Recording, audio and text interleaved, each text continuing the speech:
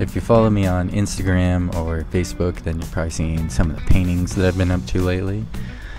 I've been trying to spend a bit more time on other art outside of tattooing, and I feel like it's always a good way to just kind of expand your horizons and figure some things out outside of the skin. I have to do something to fill my time right now, and I've been injured.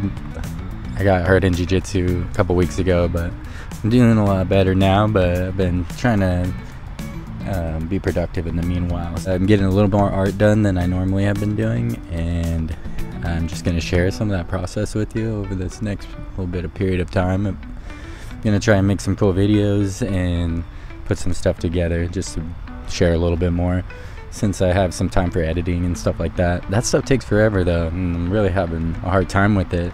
But it's a learning curve and something that I'll probably get better at over time.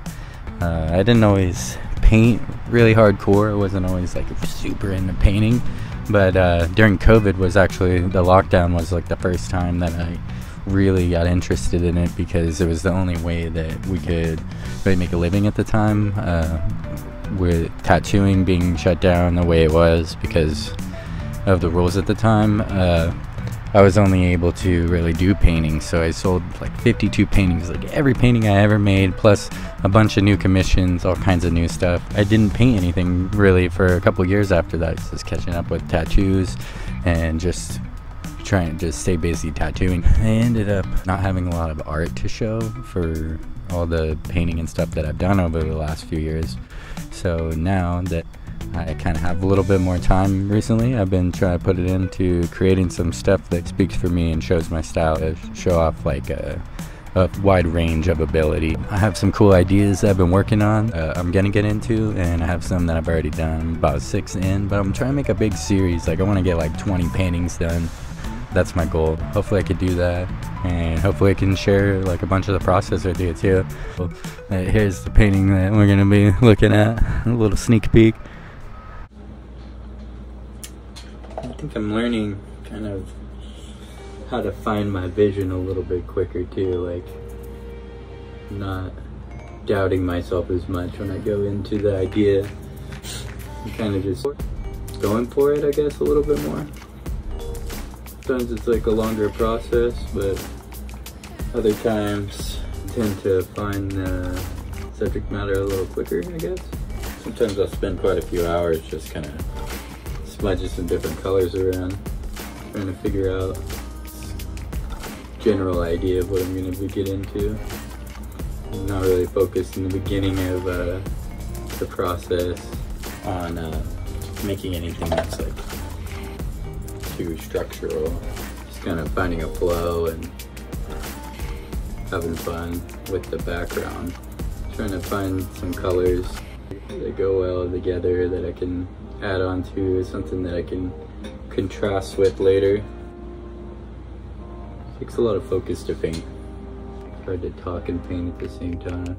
I've seen some other artists doing it though, and thought maybe I can tell people some things that might be interesting while I'm doing some painting.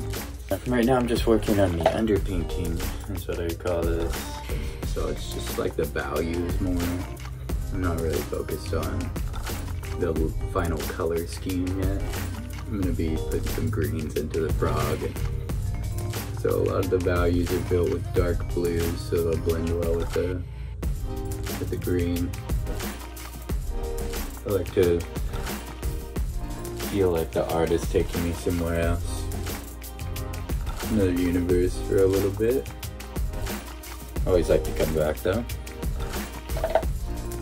A lot of people use art as therapy, and I never really thought about it that way until recently.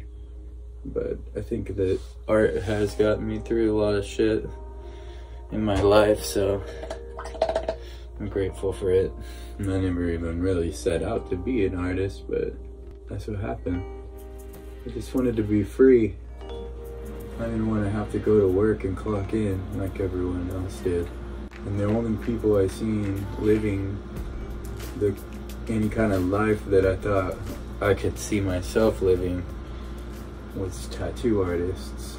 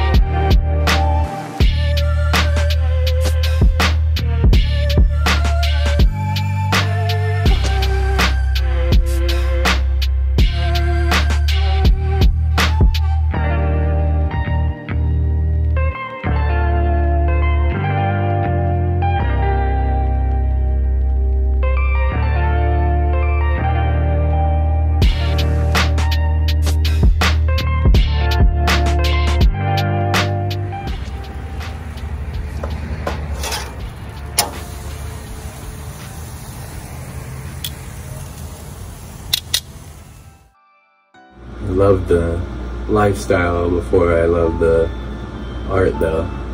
I just wanted to be like the guys that I looked up to. They were cool. They had cool cars and cool lives, cool art.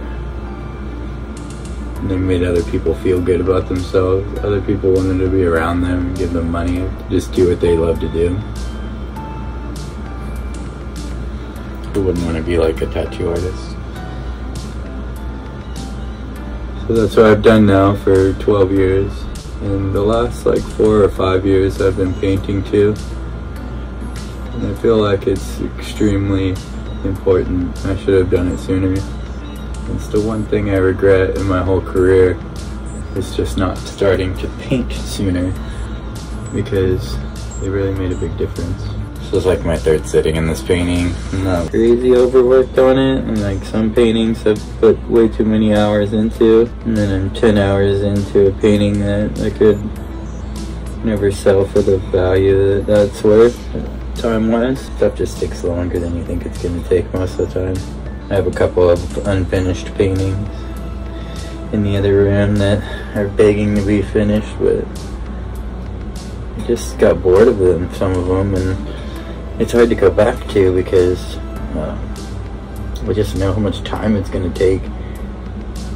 And I sketched out really complicated designs, and now I have to like finish them. But eventually I think I will. It's just like kind of gotta let it breathe for a while sometimes, I guess, and get to it organically. Because art, if you're like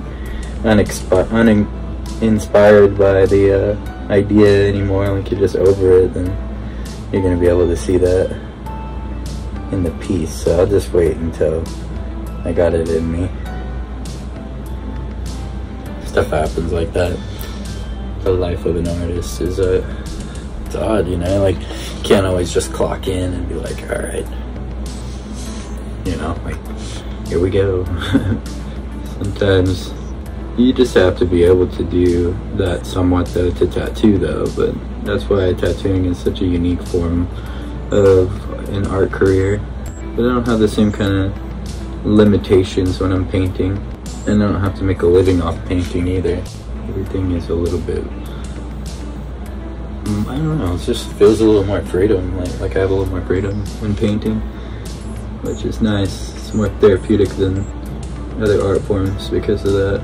Everything becomes so commercialized when you become a professional artist. Everybody expects you to sell everything, and to be all about money all the time, and the people who are the most valuable are like not really always the ones that are the most interested in money, it seems like. So I'm just trying to follow the passion and trust the rest of it, so it will kind of work itself out. It has been so far, so I'm just grateful. Life's good.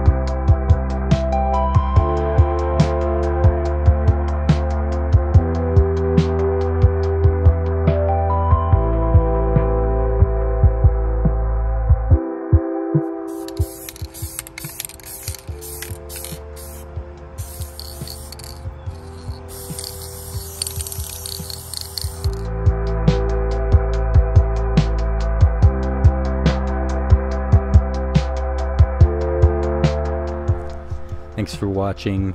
Be sure to like and subscribe. I'm going to be doing more stuff like this in the future.